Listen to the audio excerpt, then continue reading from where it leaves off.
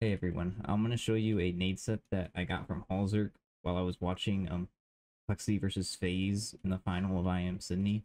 One round, Halzerk was a solo A, so he just actually threw this nade set to make the FaZe think there was more people A than there really was. But Halzerk was just solo A when he threw this. But you could also do this with a teammate.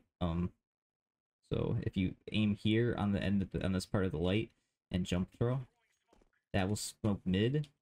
And then if you come to the bottom of the stair, pretty much anywhere down here, and then you want to aim anywhere that's in line with this top of the stair right here, and then kind of like on this line. And just run forward and jump throw, release when you get to the second wall on the divider. And as you can see, the smoke will smoke mid, and the molly will molly playground. And then if you have a teammate who wants to peek off of that, you could throw the flash for him like this to take fountain control.